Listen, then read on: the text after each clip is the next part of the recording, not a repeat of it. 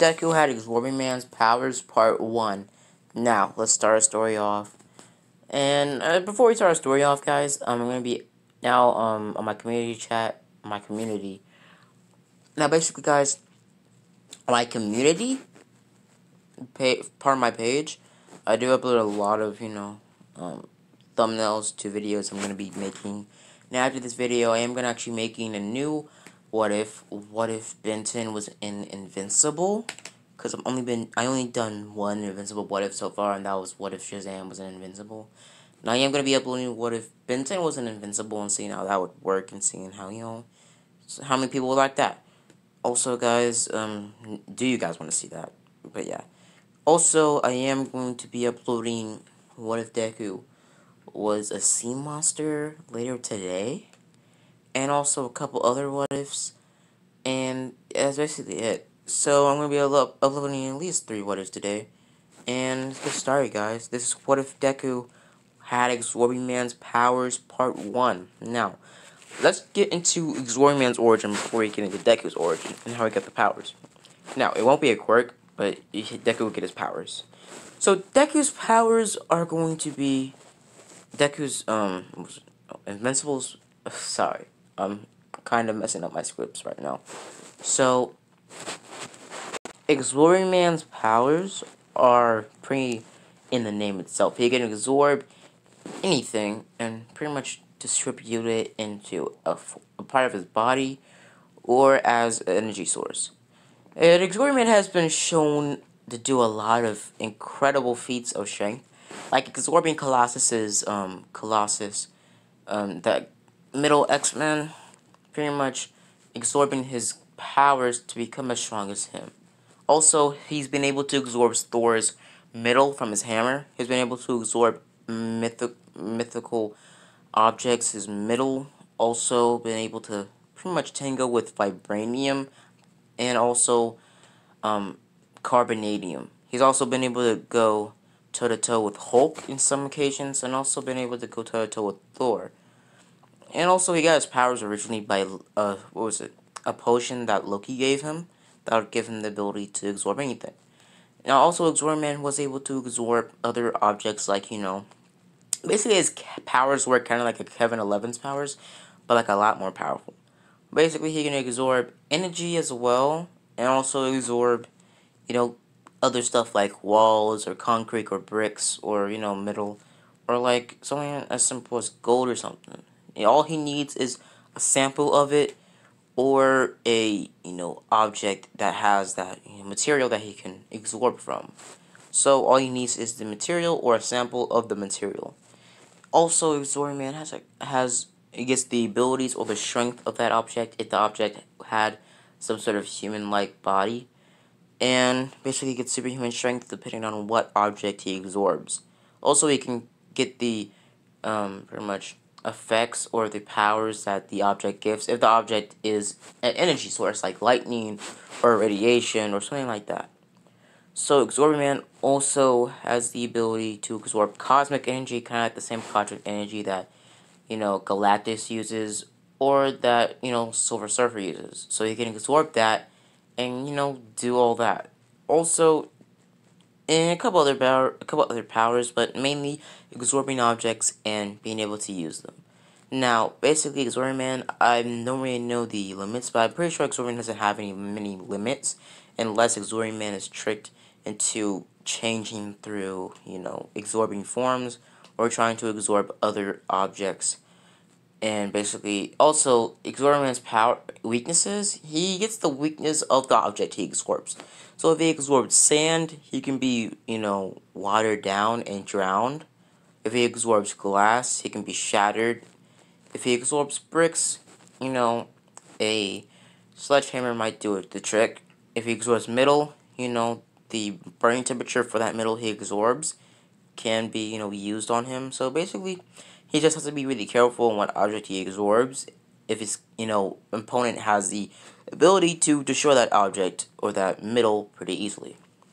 So, Exorbitant Man is, a crook, and he was given his powers by Loki.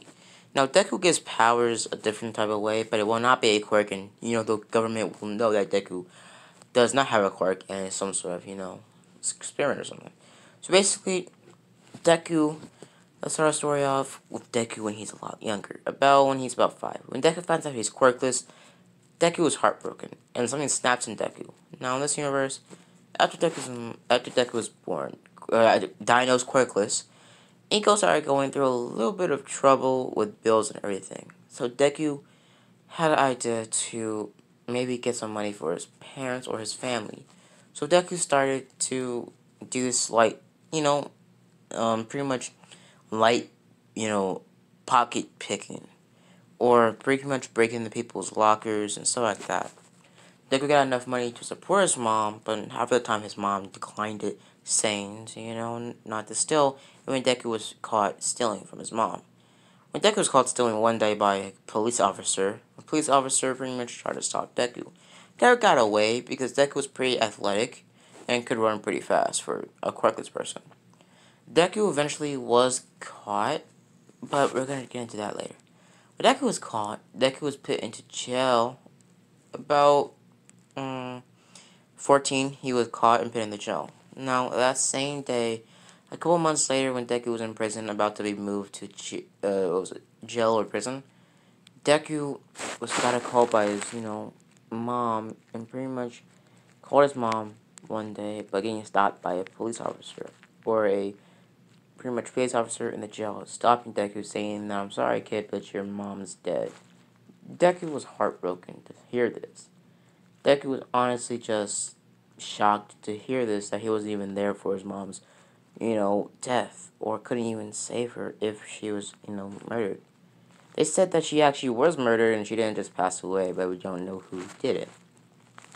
So Deku, after that, he was actually bailed out by his father that was working overseas, and they went to, Inko's funeral. Now, Deku was pretty much, straight up pissed that he wasn't even able to meet his mom, or really meet his mom for the last time before she died. And the last time Deku ever met his mom was lying to her face to try to get some money for her to help with the bills. Now, Deku's father did get a raise the same day Inko died, so he was able to get the money or get the family back on track, but also was able to bail out Deku. So they were back, in middle class, and they weren't poor, they were still, in middle class, they had money. Basically, Deku's father sent Deku to, back to school for the following 6 days. This following 6 weeks until the entrance exams, or, the start of canon My Hero Academia. Now, since Deku was, Deku was really angry with himself, and eventually tried to, help pretty much make his mom proud. Because the one thing his mom wanted Deku to be is follow his dreams. And when Deku told his mom that he wanted to be a hero when he was younger, his mom supported Deku in all of his, vendettas, and also gave Deku a little bit of training. That's how Deku could get away so fast. Deku had training in, acrobatics. So Deku was pretty athletic for, a quirkless person. So Deku, in that second, pretty much went to the darkest part of his mind and went online for several months, eventually finding a website that said it would give him a quirk. So Deku, for being desperate after the death of his mom, went for it, and Deku went to some sort of alleyway a couple blocks away from his house and got snatched. Now, the League of Villains actually weren't there. This isn't the League of Villains. This is actually pretty much an organization called Quirk Finders. Now, they were tasked by All For One to basically make humanoid hybrids and basically make artificial quirks. So, they could use them to take down the hero organization. Because artificial quirks, they don't work like normal quirks. They aren't able to be disengaged or dampened by any cuffs or by any type of, quirk-inhibited quirks. So, Deku got captured, and Deku started to get experimented on, and over the course of 3 months, under the course of 3 weeks, Deku started developing artificial quirk signs. At first, artificial quirks, it's tricky because your body will rather reject it or come to it very nicely. Deku's body started to reject it slightly through the days. Deku started ejecting vomit and losing a lot of fluids, also bleeding out from the nose, ears, and eyes, and all sorts of other stuff. Deku basically felt sick at all times and could never go to the bathroom or even breathe right for some days. So eventually, it was the sixth week of Deku's treatment, and Deku's quirk started to enhance and kick in, and Deku started to developing powers. When Deku touched something, his hands would shake or twitch, and then he would start turning into that object, or his skin or his body would turn into the same material as that object.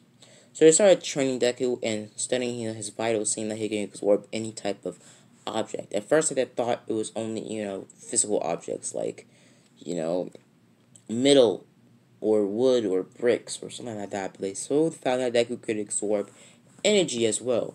So they started training Deku and was about to, try to send Deku over to All For One. But Deku escaped the last second. Now, for Deku's escape, it was about 2 days before they were about to send Deku to All For One. Now, did escape.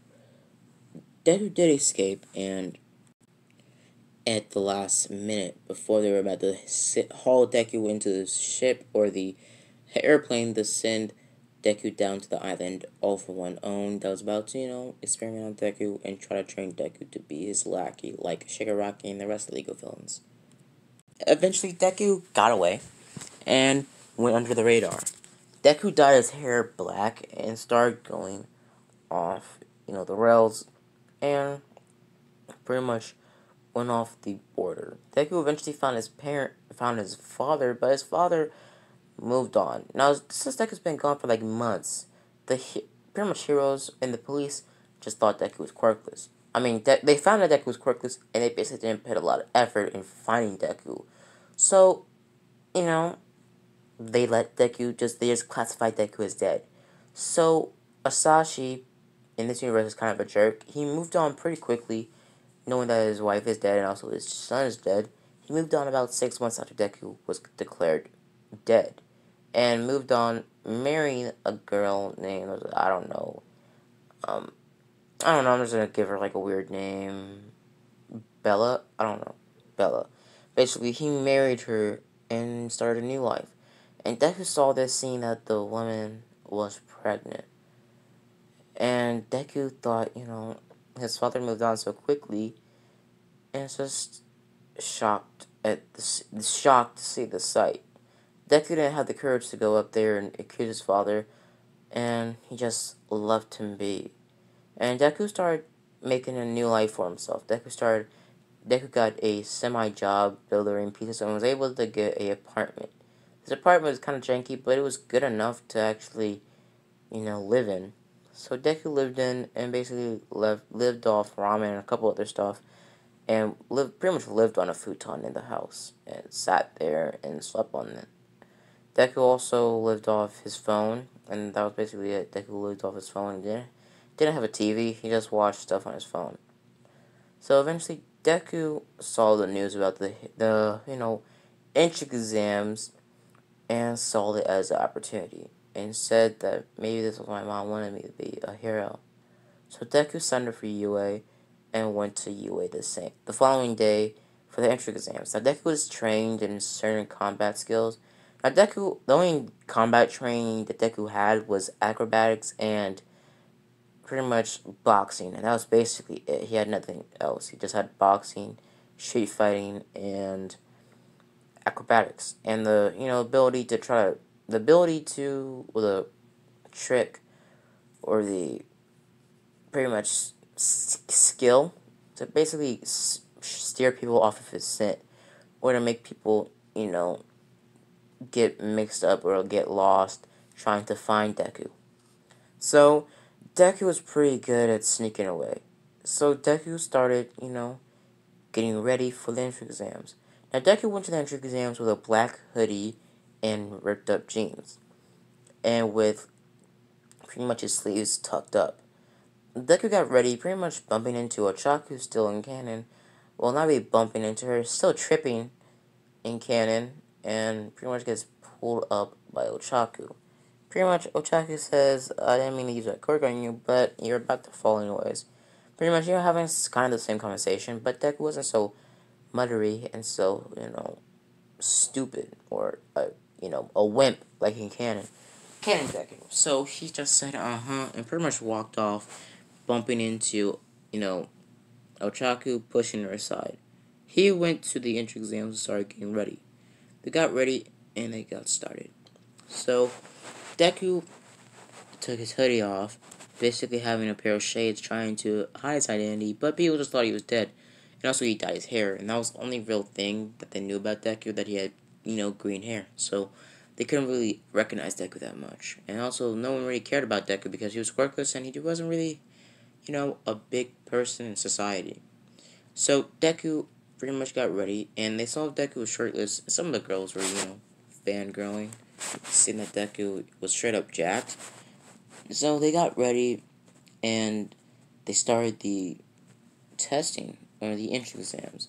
Deku started sprinting past everybody, not wasting any second not having any second to waste. Turner's touching a one-pointer off bat, absorbing its, middle and transforming into that material, punching it into the ground, and started to punch robots left and right. They saw Deku. Some of the people saw Deku's quirk in action and said that's a pretty cool quirk for, somebody that looks kind of, weird. Pretty much people just started judging Deku because Deku has some scars on his body. Now Deku had this scar and the scar on his hand in canon, but by training, not by one fall.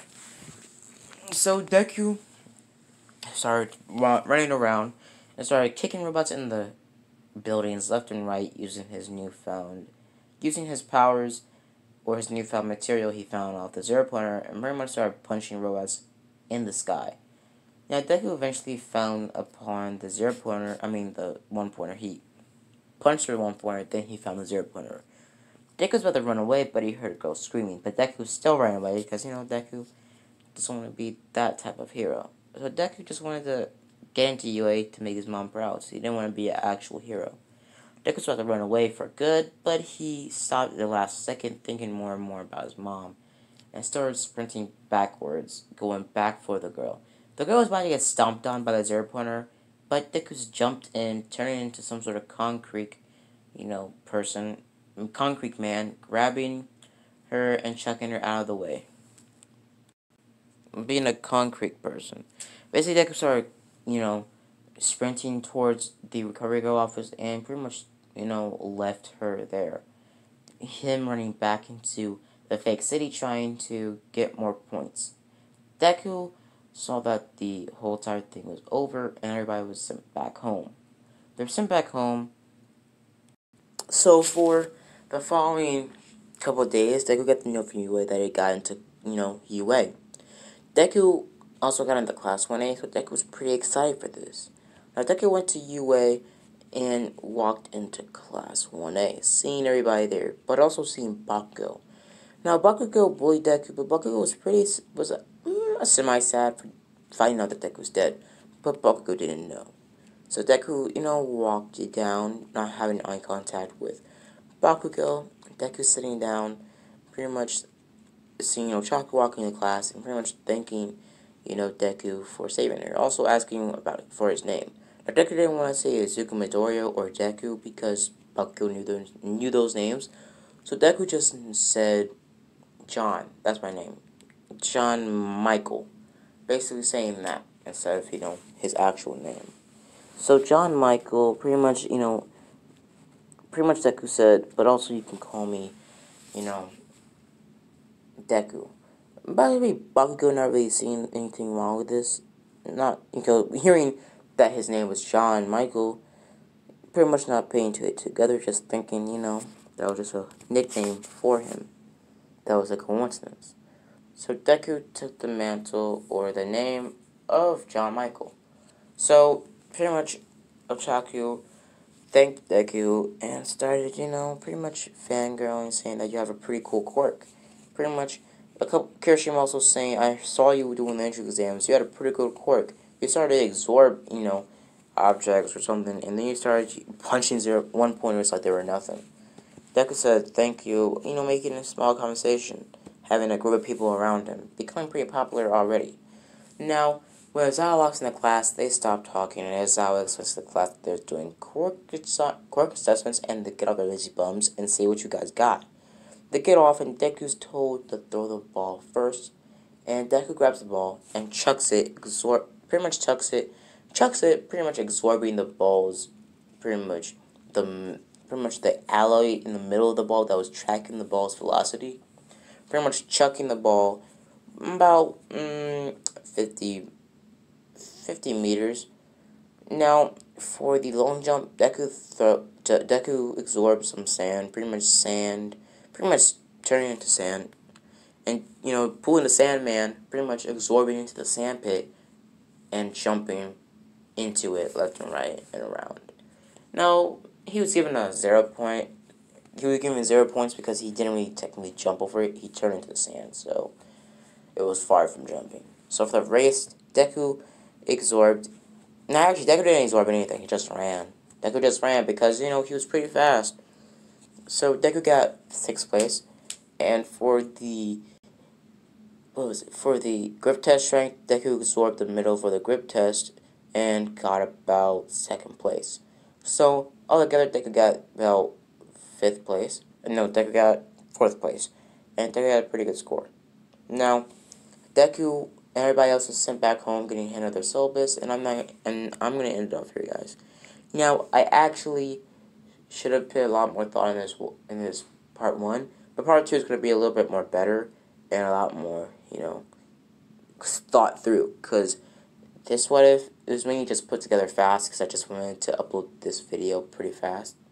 So honestly, guys, hope you guys enjoyed the video. Hope you guys like and subscribe, and as always, guys, comment down below and have a blessed day. But also, before I leave, guys, comment down below what you think part 2 should be about. So see you guys later. Bye. Deuces, and as always, guys, have a blessed day.